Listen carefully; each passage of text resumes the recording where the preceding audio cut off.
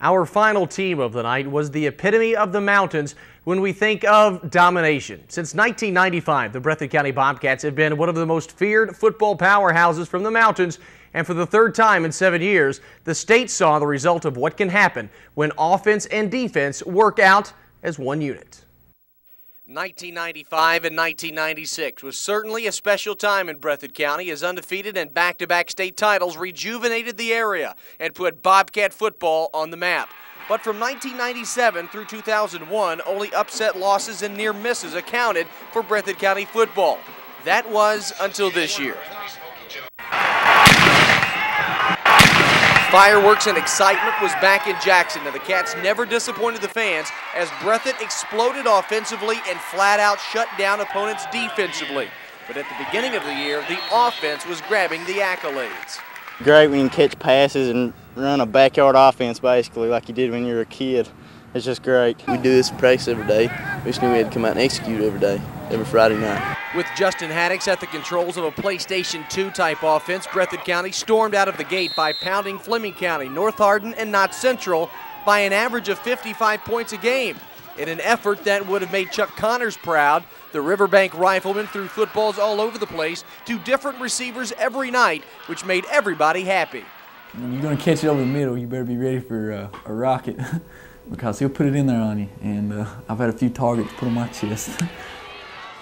But for some reason, it would not be until the Madison Southern game in week number 9 that Central Kentucky thought that the Cats could really play. Defensive coordinator John Chapman's gang of run stoppers put Kentucky's leading rusher, Malachi Maxwell, face first in the ground on their way to a 53-0 romp. 2 weeks later, Breathitt County entered postseason play sporting a perfect 10-0 record and the #1 ranking in Kentucky. After an easy 61-0 win over Pike Central in round 1, the 2001 state runner-up in Prestonsburg came to the Riverbank, and they had their chances to strike early, but the defense snuffed them out as Justin Haddix proved he could do more than just throw. He could run, scoring 5 touchdowns in a 42-24 win. Then came the regional finals in the mud of Belfry's Death Valley. Breathitt somehow came out as clean as they did when they entered the ball game, winning 21-0 and grabbing some trophies along the way. The night was November 29th. It was certainly one for the ages, and if you were there, you saw a comeback that will forever be etched in the minds of those in Mike Holcomb Stadium that night. For once, Breathitt County looked human. With a total of 7 turnovers and more than 100 yards in penalties, the Cats found themselves trailing Russell 21-6 going into the fourth quarter when it happened. The Bobcats caught fire and somehow miraculously tied the game to put it into overtime. In OT, Russell scored first, but a costly missed extra point would prove deadly.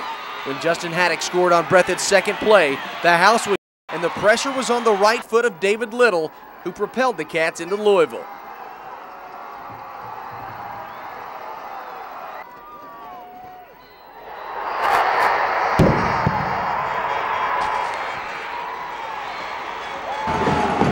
What was going through your mind on the kick? What was going through your mind? I was just thinking of the team wanting to get it to Louisville again. I just got up there and kicked it.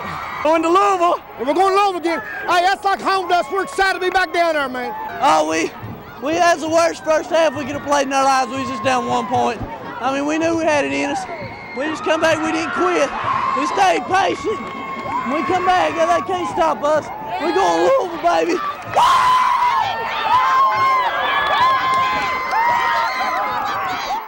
1 week later, Breathitt County found themselves facing mountain counterpart Corbin. But in many ways, the Class 2A state championship was over before it started, as Breathitt County raced away with yet another Class 2A state championship, their third in 7 years, beating Corbin soundly 51-0. And another congratulations definitely goes out to Breathitt County. A wonderful ride for them as they capture yet another state championship for Class 2A. When we return, we will wrap up the show with a special video when we come back. Thank you for watching this WIMT Sports presentation of a championship season, and a very appreciative thank you needs to go out to Rockcastle County, Corbin, and Breathitt County for making this past 2002 season certainly one that years from now fans will look back on as something special. As we leave you tonight, here's a look back at some of the images from championship weekend at Louisville's Cardinal Stadium. Good night, everyone.